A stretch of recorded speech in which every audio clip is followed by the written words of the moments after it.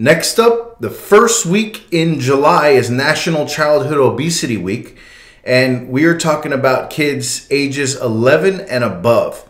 Did you ever think that in your wildest dreams that we would be having a conversation about obesity in 2024? Not of kids, anyway. I always had a fear that it was coming because you could see the writing on the wall already for 2 or 3 decades. But now that it's here, diet is the number one thing, of course. Yeah.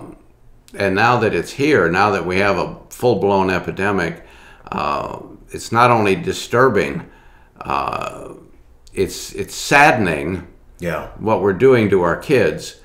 And the solution to this problem, now that Pandora has been let out of the box, is not going to be an easy one. Yeah. And so what supplements would help benefit kids that are 11 and up that are morbidly obese or obese, like blood sugar support from Phoenix Nutritionals or the high vitality liquid for Phoenix Nutritionals? Are those safe? And would you think that if a parent wanted to help their kid 11 or above, they should talk to their doctor about taking those kind of supplements? Yes, and then keep your fingers crossed you have a doctor who even knows what those are. But let's suppose that they do. One of the biggest problems, of course, is, as we just mentioned, is diet in these kids. They're constantly ingesting enormous amounts of sugar or sugar-forming foods. Yeah. Refined carbohydrates, sweets, snacks, soft drinks. And then they go stare at their phone all day and don't move. Right. That's the second problem with this, is inactivity. But we can't do much about inactivity chemically.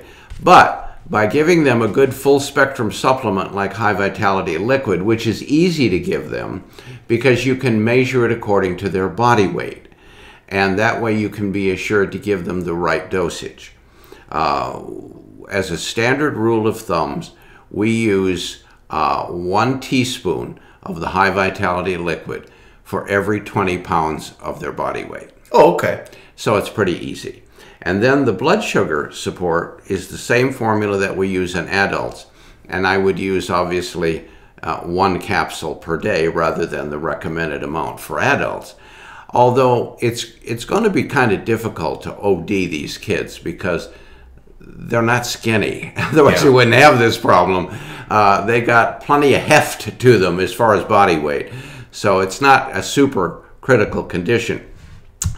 But what the blood sugar support formula does for adults can also be helpful for kids in that it reduces the cravings, the obsessive cravings for starch, sugar, etc. And do not kid yourself, folks. Carbohydrate, refined carbohydrate and sugar is a bona fide addiction. Don't let anybody ever tell you otherwise. And it's an addiction in children as well as teens as well as adults. Yep. And it is, I have worked with mostly adults and teens over the years because 10, 20 years ago we didn't have that many fat kids. Yeah. But now, of course, that situation is changing. But I have had so many of these people tell me, you don't understand, this is an addiction. Yeah. This was harder for me to quit than booze.